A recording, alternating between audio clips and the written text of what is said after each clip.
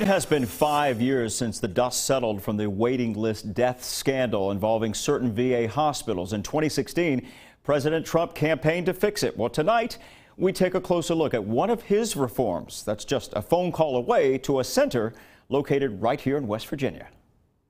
Come on. This is where Jennifer Stiltner spends her time on a good day. This is my mess right now. I've got some things that I've been working on. Making jewelry. And they come apart. Meticulously threading bead after bead. Trying to keep things together. It's actually her sanctuary. Sometimes I've had such a bad day, I just come in here and spend time and not even really think about anything. Her safe haven to help her cope with chronic pain after a crash with an 18-wheeler 5 years ago. It was bad. And more recently, having to deal with a VA hospital in Huntington after a fall a few months ago. They did the x-rays and whatnot, and then they decided that they didn't see anything, so they sent me home. With an arthroscopic boot. I tell them I fell, I hit my neck, I hit my head. My foot's broken. And they want to talk about my gut issues. And I tell them that's not why I'm here. She says the pain got worse. It was going to be a while before a VA specialist could see her again. It's important. And after a private doctor found her foot was fractured, she felt the VA let her down. Nobody listened. And nobody cared. Jennifer wanted answers, so she called the White House Veterans Hotline. Good afternoon.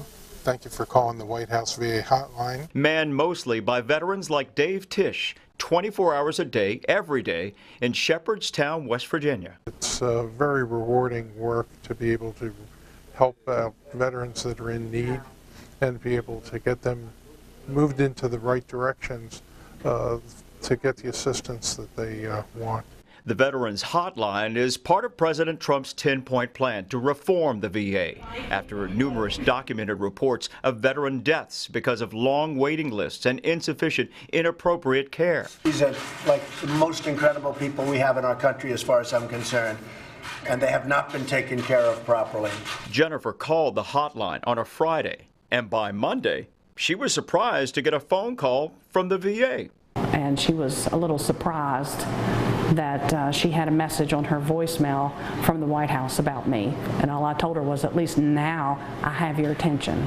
That attention turned out to be life-saving. It led to new medical testing that found leaks in Jennifer's major arteries, which are now being treated. Had I not called, you know, I could not be talking to you right now and not looking into helping other veterans and getting them the care that they need as well. It's very rewarding to be able to know that we have an opportunity to play a role in so many veterans' lives. Come here, baby. Jennifer says the hotline gave her way more comfort and was much more precious than any jewelry she could make. Yes, very much so. At the very least, it was someone who listened, and at the most, someone who cared. See, I helped my mommy. We did reach out to the VA in Huntington about Jennifer Stiltner's case, and they responded this way. They said, quote, privacy laws prevent us from commenting on the care of specific patients, but we have reached out to the veteran directly to address her concerns. Sabat, is there any way to really track the success rate of the hotline? Yeah, veterans groups, though, they say the results are mixed, but they do say veterans are getting to talk to someone who will listen and document their problems. And it's not just questions about health care. I'll have more on that next hour.